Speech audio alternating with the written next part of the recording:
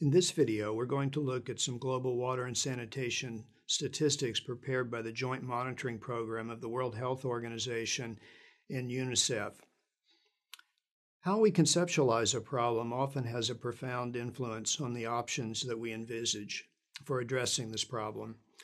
In the global water community, we've often thought about the problem as people being covered with water and sanitation services or not covered with water and sanitation services.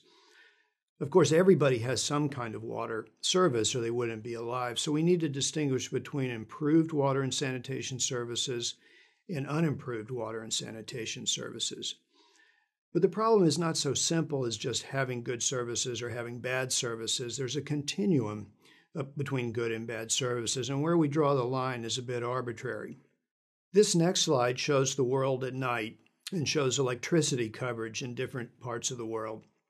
You might think that if this slide doesn't tell you anything much about water coverage, but that would not be quite right. Because if a household doesn't have electricity, it's very unlikely to have piped water services. In the past, the global community struggled to get good water and sanitation coverage statistics. The data were often self-reported by different national governments and of varying quality, and surveys were carried out using different protocols and different definitions of water and sanitation services.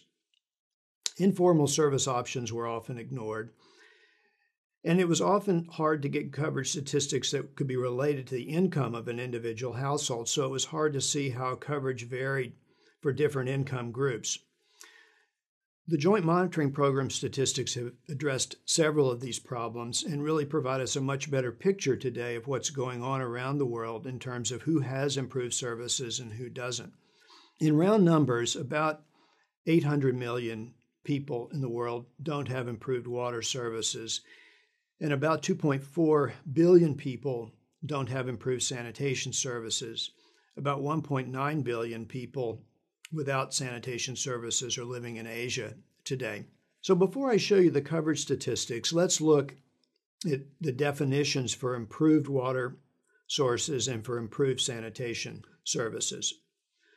For water, an improved source includes piped water into a dwelling or a plot, public taps or stand posts, tube wells or boreholes, some kind of intervention where water quality has been improved.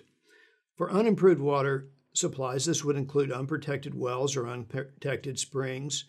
It would include surface water, rivers or lakes or ponds, streams. But the definitions also include water vendors when water is delivered by cart from small tankers or in drums or from a tanker truck.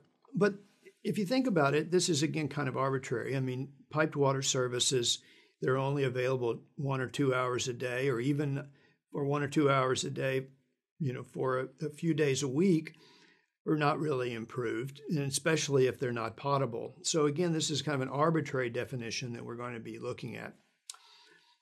For improved sanitation, we include a flush or pour flush toilet connected to a piped sewer system is improved, or a pour flush toilet connected to a septic tank or a pit latrine would be considered improved. Also, an improved ventilated pit latrine is considered improved. On the unimproved side, we include pit latrines without slabs or open pits, bucket latrines, hanging toilets, pour flush toilets that don't discharge to a sewer system or to a septic tank. And often, households in developing countries don't have any sanitation systems at all. We record this in the surveys as open defecation or having no facilities, and defecation just occurs in the bush or out in the field. We also include shared or public toilets among the unimproved sanitation services. So now let's turn and look at some of the JMP global statistics. This first map shows water services around the world that are for both urban and rural. And the orange colors and the yellow colors show poor coverage. What this slide shows is that many countries in sub-Saharan Africa jump out as having poor water coverage. The countries in light blue also have a large number of households with improved water supplies. In Latin America, these include Peru and Bolivia. In Asia, these light blue countries include Nepal, Cambodia, and Indonesia. But note that India and China actually have high coverage of improved water services, and these are countries with very large populations. So if we want to know how many households lack improved services, we need to pay particular attention to countries with high populations, such as China, India, Indonesia, Pakistan, and Nigeria. This next map shows improved water coverage just in rural areas, and this picture doesn't look as promising as when we zero in on rural areas. Sub-Saharan Africa still stands out as having poor coverage, but now we can see that there are many rural households in India and China and Latin America that still do not have improved water supplies. This next slide shows improved water coverage just in urban areas, and the urban areas actually look considerably better than the rural areas. Cities in Sub-Saharan Africa, however, still have a ways to go. This next figure shows changes in improved water coverage over the 20-year period from 1990 to 2010 by region of the world. The colors show the type of water services. So on the bottom, the dark blue shows the percentage of households in the region with piped water services on the premises. The light blue shows other types of improved water sources. The orange and brown colors show unimproved and surface water sources, respectively. The figure shows the rapid gains in coverage in East Asia and North Africa. Sub-Saharan Africa, however, has made little progress in coverage, but remember these are in percentages, so if population is growing, it doesn't mean that more and more people haven't received services, it just means that in percentage terms, the numbers haven't gone up. Note here also that Central Asia has actually experienced a decline in coverage following the breakup of the former Soviet Union. Now let's turn to look at the sanitation coverages globally. This first map shows both urban and rural, and this really shows a different picture than the water side. First, globally, the coverage levels for improved sanitation are a lot lower than for water. This means that there are many households that have improved water services that don't have improved sanitation services. In this map, South Asia jumps out as a sanitation hotspot. Note also that Sub-Saharan Africa is a hotspot for sanitation, just like it was for improved water. This next map shows improved sanitation by rural areas only. If we look at rural coverage for improved sanitation, Latin America and Southeast Asia are added to Sub-Saharan Africa and South Asia as problem areas.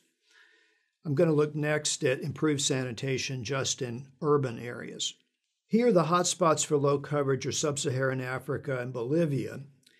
But importantly, urban areas in South Asia and East Asia still have a long way to go. There are millions of people in urban South Asia and East Asia that still lack adequate sanitation facilities.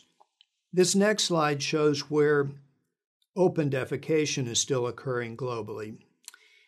This is the most extreme sanitation problem, and the map shows that open defecation is still widely practiced in South Asia and Sub-Saharan Africa.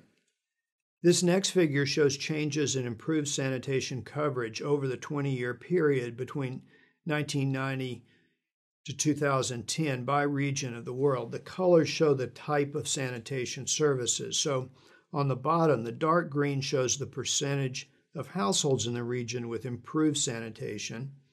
The light green shows use of shared sanitation facilities. The orange and brown colors show unimproved and open defecation, respectively. This figure shows that there have been rapid gains in East Asia over this period from 1990 to 2010.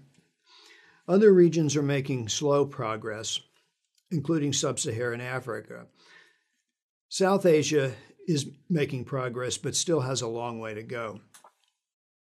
Just to wrap up this video, you can see that water and sanitation conditions are very different in different parts of the world. They're different in rural areas from urban areas, and they're different in different regions in the world. I don't want you to take this picture for granted. It's been really hard for the global community to assemble the data to show you these kinds of coverage maps. If you'd like to learn more about this process of the Joint Monitoring Program, and how this was set up, please listen to my conversation with Clarissa Brocklehurst. One of the implications of these differences around the world in water and sanitation conditions is that we're going to need different strategies for addressing these problems. We're going to need different strategies for tackling open defecation in South Asia from unreliable piped water supplies in cities of Latin America. In the next video, we're going to look at coverage statistics from a little different perspective using some different data from the World Bank's Living Standards Measurement Surveys. Thanks for watching this video.